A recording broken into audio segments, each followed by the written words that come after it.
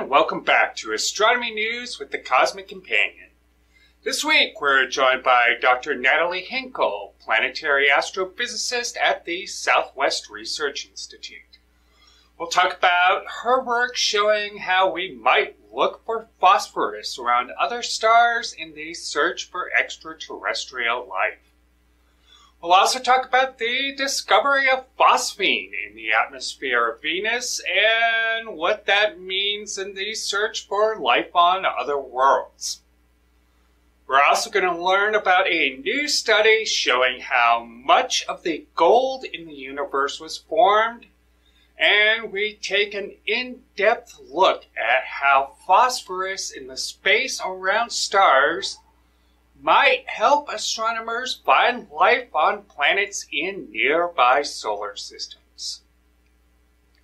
The discovery of phosphine in the atmosphere of Venus has researchers questioning whether life might exist on our planetary neighbor.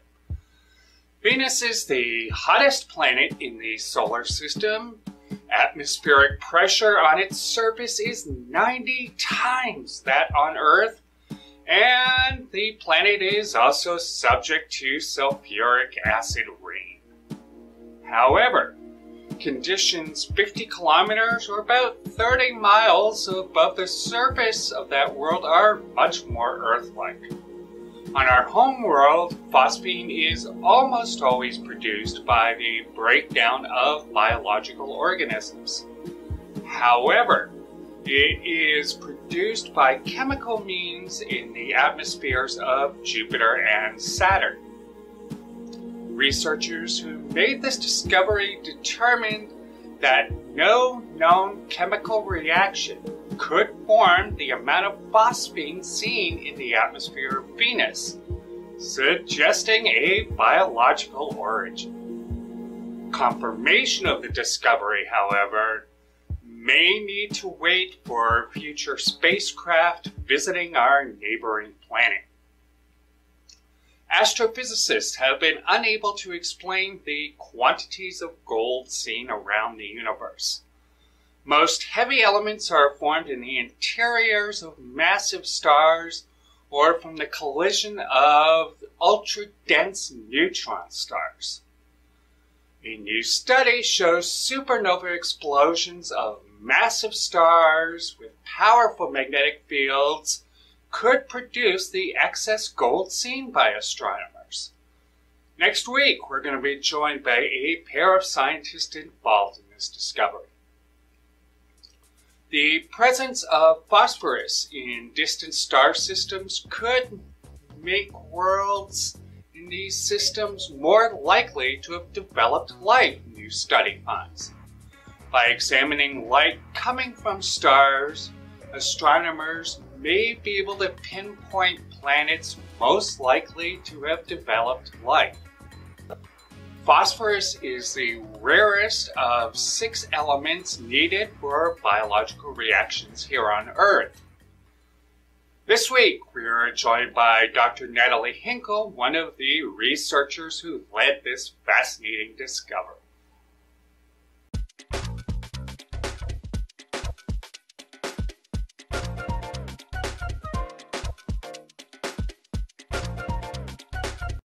This week on Astronomy News with the Cosmic Companion, we are happy to welcome Dr. Natalie Hinkel to the show. She is a planetary astrophysicist with Southwest Research Institute and recently did some interesting work showing how phosphorus can be used to find planets friendly to life around the cosmos. Welcome to the show, Natalie. Thank you so much for having me. I'm happy to be here. Great. So can you help us learn a little bit about how this what is phosphorus and how does it help us find planets that may be friendly to life? Sure. So phosphorus is element 15 in the periodic table, and it is incredibly important for life on the Earth. It's part of our DNA and our RNA. It's actually even like a major component of our planet. So what my colleagues and I realized, so specifically one colleague in particular, Dr. Hilary Hartnett, she's an oceanographer, and she and I were talking, about sort of different elements that may or may not help us, and when we're searching for planets that may or may not be habitable. And she's like, "Oh, well, what does phosphorus look like in stars?" And I was like, "I don't know. Why is phosphorus even important?" So she had to explain it to me, and then we realized that we don't actually know a ton about phosphorus in stars in general, but we wanted to still sort of understand like what it is that we do know thus far. And so we decided to try to understand what does phosphorus look like in stars? What does it look like in our own planet? And how does it compare to even planets in our solar system? And this is super important because so stars and planets are made at the same time, and they're made out of the same material. So it's all one big gas of dust and gas, yeah, big ball of gas. And eventually it collapses down and it forms a star. And at the same time that the star is formed, you also get a planet. So they're made at the same, like from the same epoch of time, the same stuff. But the problem is that when we're trying to find planets that may be habitable, we want to understand what's going on inside of these planets. Like the interior of the Earth is super important. We need to know if like there's tectonics, if there's volcanoes, and because we need the planets to be active and geochemically active, have these different cycles, moving elements around. But we don't currently have the technology to measure what like the composition of a planet. Like we can't see its surface, and we definitely can't see its interior. So we use what's in the star to understand what's in the planet. But at least when it comes to the Earth, most of phosphorus actually goes into our core. And so we wanted to see that, like, what kind of variations might exist in stars in terms of their phosphorus content. Do they have like something similar to the sun? Do they have something different? And sort of try to understand what that might mean for what would be available for planet formation.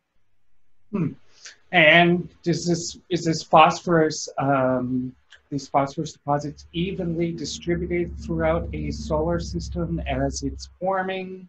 That's a great question. Yeah, no, actually it's not. When you form planets, it's actually a really complicated process because you have a lot going on. So you have the star, and as when everything's sort of still being formed, you have the planetary disk. So this is the layer in which the planets are being formed. You have a lot of different impacts of just the general physics that's going on. You have the winds coming off of the star.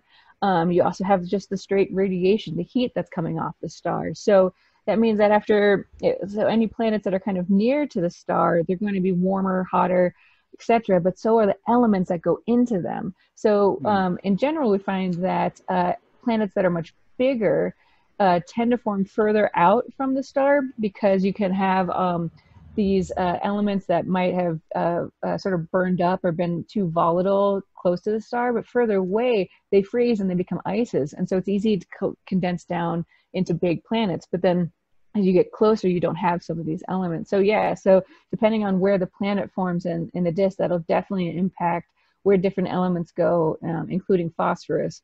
But at this point, we generally tend to assume that there's a one-to-one correlation between the star and the planet. So what's in the star is what we see in the planet. Now, this isn't perfect, and it's definitely an assumption, but this is a very new field. I'm probably one of like 5 or 7 people in the world who look at going from the composition of the star to the makeup of the planet. And so we're still working on trying to get these models to see like, oh, well, what if you do have different planets forming in different places, and what if they're different sizes, and what would that mean for how these different elements in the disk might fractionate or separate into different clumps. So yeah, we're still working on that part of it, but right now I think it's a decent assumption to say that's what's in the star is in the planet. Yeah, that's interesting. I think especially for people who are new to astronomy or who look at it on a more superficial, surface level, that, we look at stars, typical, main sequence stars like our sun, or, to paraphrase the crystal entity, big bags of mostly hydrogen. Great reference. But, we see in our own solar system, rocky planets on the inner part of our solar system. And so how does, but when we look out to exoplanets, we're seeing a lot of different unexpected planetary systems that are very different from what we see here. So can you talk a little bit about how material is distributed in different solar systems like that? Sure. Yeah. Yeah. So we've seen some pretty crazy stuff, actually, things that we weren't anticipating, especially because this field is only like 25 years old. So it's been pretty like mind-boggling how very different planetary systems can be from our own solar system. So so you have some planetary systems where instead of having the huge, you know, gas giant planets further out, they're really close to their star. We call these hot Jupiters because a lot of them are about the size of our Jupiter, but they orbit like, you know, days around their stars instead of like, you know, hundreds of years. So what we sort of think about with that is that we know that these gas giant planets had to form further out, so they probably migrated in over time and likely sort of swept up and like ate the smaller planets that were probably in their way, which is kind of crazy to think about. And so we also have, we've seen a bunch of planets that don't actually mirror anything that we have in our solar system. They're sort of between Earth-sized planets and like Neptune-sized planets. So some of these we call super Earths and mini Neptunes. We're very, very clever when it comes to our naming schemes. And a lot of times we're actually like not exactly sure how they could form or what their interiors might look like. So like if a planet is like, you know, a couple times bigger than the Earth, is it going to still be rocky, or might it start becoming more gaseous?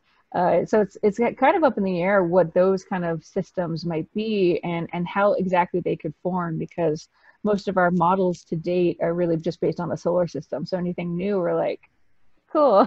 Well, let's see how this could, you know, it's more theoretical than anything, but like any good theory, you try to trace it back to what could actually happen, like base it on the observations that we see.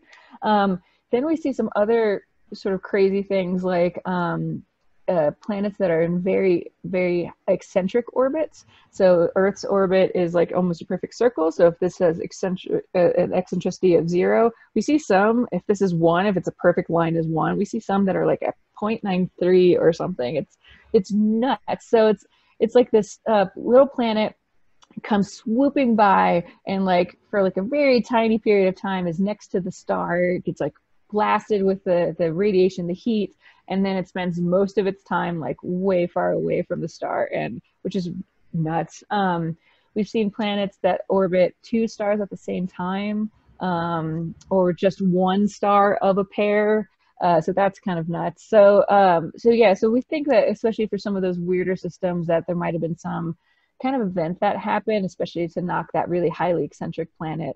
So, you know, maybe a giant planet came in and tried to eat it and didn't work out and sort of knocked it into this weird orbit. So yeah, so there's actually a lot of cool things to try to play with and see what could, you know, physically exist. Right.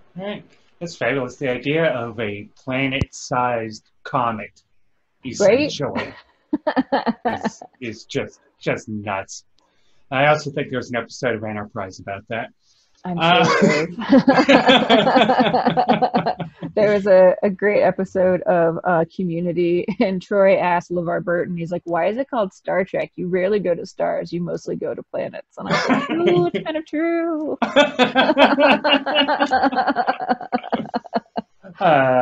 That's great. So can you tell us a little bit about why phosphorus is so difficult to find around planets, and how the heck do you intend to find it?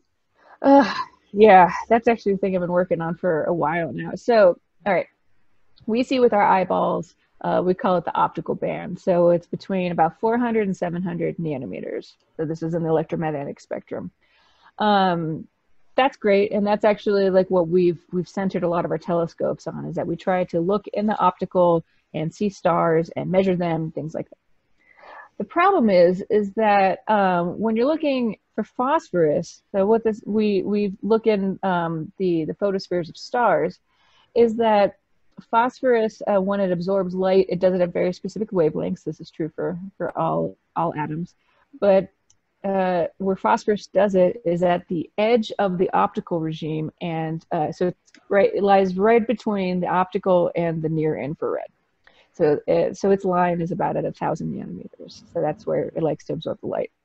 The problem is that there's not a lot of instruments that hit exactly 1,000 nanometers. So we're lying in between, like in the sort of like instrumentational dead spot. On top of that, when you move past the optical and into the infrared and you're on the Earth, it's actually really difficult to get observations. You know, the atmosphere is made mostly of water. And so when you're looking in the infrared, the water in the atmosphere actually blocks a lot of the light that we can see. So it's even harder than to get this line that's at about 1,000 nanometers. Like I said, it's like right on the edge. And so we get a lot of interference from the atmosphere. So I've been working on and talking to people about phosphorus for a number of years now. So we realized that we essentially need to develop new technology and new telescopes in order to just to try to measure phosphorus. So I'm working with a team at Arizona State right now. Arizona State is where I went to graduate school, and we're actually going to propose to NASA to ask them for money so we can build a CubeSat. So this is a small satellite where we can specifically measure phosphorus above the Earth's atmosphere in Earth's orbit from about 900 to about, I think, 1,200 nanometers. So exactly focusing on phosphorus to try to get more of these measurements, because it is just that hard, but it's also that important. Wow.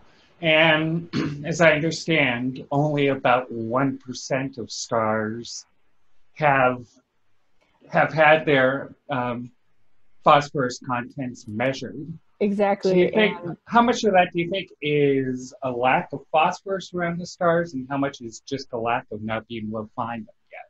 It's definitely just an issue with the technology. Very few people have gone specifically after phosphorus. And so it's not that people have tried and they just didn't see anything, because even that would be reported, and you just say like, oh, there's very, very, very, very, very, very little. but it's just that it's that difficult that you have to have specific studies by teams of people who spend a long time just trying to get these observations. And so that's a lot just because of trying to deal with the atmosphere and get the right enough time on telescopes to really observe these lines well. So it's just a difficult problem, but that's why we're trying to get different kinds of technology to make it easier for us. So we've been also encouraging other colleagues, because I don't want to be the phosphorus queen. I'd rather get help in this and ask for, just ask people to get me as much phosphorus data as they can. That's great. And speaking of getting a whole lot of data, you put together what's called the Hypatia catalog. Can you tell us a little bit about that? Sure, yeah. And how you came about doing that? So I've actually been working on the Hypatia catalog for about 10 years now. It was the core project for my PhD. And so what I did very painfully, put together hundreds of data sets of elements measured in stars. So we call these elemental abundances. And I wrote a database in order to handle all of this data, because so in astronomy, most data sets are sort of two-dimensional. You look at a bunch of stars and then you measure a bunch of things in them. But when I was putting together all of this data, it ends up being multi-dimensional, because I have stars and different elements measured by different groups, and some of these stars have planets. So it was like this huge, programmatic undertaking. I didn't code very well, but I had to learn how to. And so I put all of this data together and realized that it was just me sitting on all of this. When it first got it up and running, it had about, I think, 3,000 stars, and I had 200,000 individual element measurements.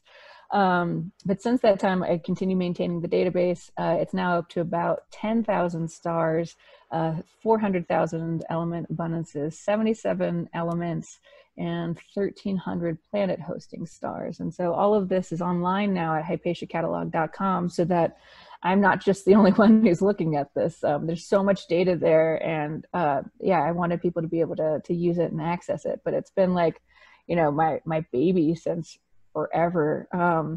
In fact, when I defended my PhD, I took a copy of my dissertation and I wrapped it in a pink blanket and presented it to my parents.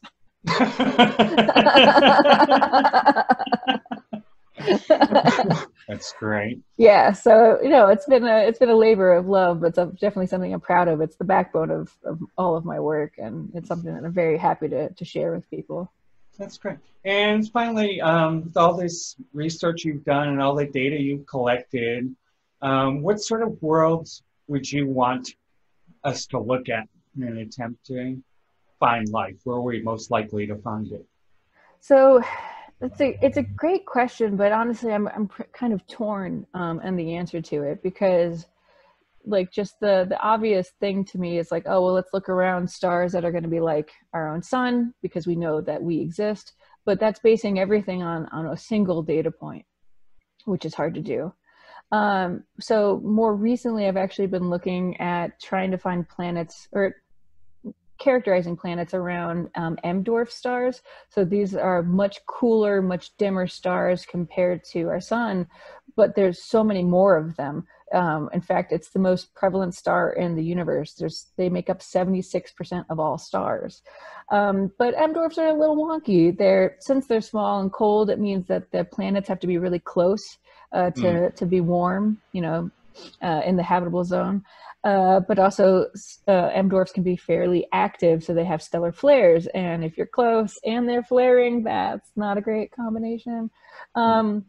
So I'm not sure. I think there's a lot of cool places to look, and honestly, I think it makes sense to look and as many sort of rocky planets as we can. And in this, I also include, you know, planets that might be like Mercury, which are like, you know, fairly small, but also maybe up to the super Earths. I think that makes sense to see the, you know, what could be out there in a variety of settings. I don't extend that quite so far to like gas giant planets, because I feel like that's just way too hard. But when it comes to like rocky planets, we have a better sense of what's going on. So essentially, any and all rocky planets, I think that's a great place to try to find life, or try to find a planet that it might be habitable for humans. I usually say the word habitability and mean it both ways. It's either inhabited or could be habited by us at some point. So I think given we have one data point, they're kind of interchangeable. That's great. Well, thank you so much for your time, Natalie. That was fabulous talking with you. Thank you for having me. And I did want to point out, I'm actually wearing a little bit of phosphorus right now. This is a necklace made of apatite. Oh, and, yeah. Yep. And so I got one for me and my collaborator, Hillary, to celebrate us getting our paper done.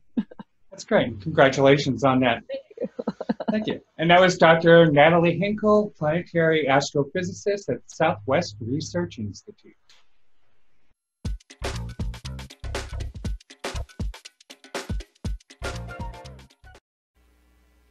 Next week on Astronomy News with the Cosmic Companion, we have a very special global episode planned. We'll be talking with Dr. Amanda Kourakis of Monash University, speaking from Melbourne, Australia, as well as Dr. Chiaki Kobayashi from the University of Hertfordshire, joining us from London.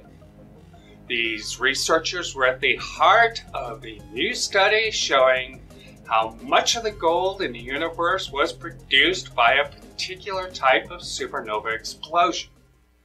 Make sure to tune in through video or podcast starting on September 29th. Join us each week on Astronomy News with the Cosmic Companion as we bring space and astronomy news and education together with groundbreaking scientists directly to listeners and viewers around the world.